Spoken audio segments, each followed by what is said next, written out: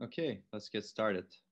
I guess before we get started on multiprocessors, I will announce that we'll have the final exam on December 18th, which is the last day of classes. And we will give you more information next week in terms of how it will be. So stay tuned. We will communicate over Piazza, etc. And we will also hopefully hold a discussion session related to it at some point. So that was the nature of the announcement that I mentioned, but we will discuss it next week. So, and again, I think some of you asked the question, will there be a midterm? No, we changed the format so that the course is less exam oriented. So we will have only one final exam at the end of the course.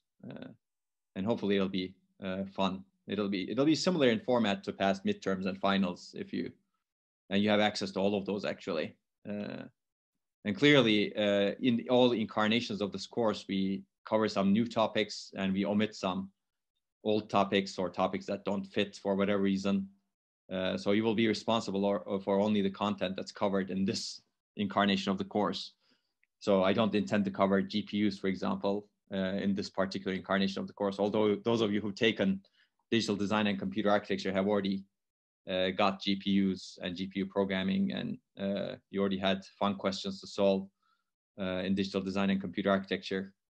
Unfortunately, you will not have the same experience with GPUs this time, but you can always go back and watch those lectures. It's just, there's not just enough time in this semester. We made different trade-offs this semester than in the past semesters. Okay, so hopefully people start preparing for the final exam, since it will cover all of the topics clearly we covered. Okay, so more on this later, especially next week. I will also mention that on December 11th, we will have a guest lecture from Abu Sebastian from IBM Zurich. It'll be on IBM Research Zurich.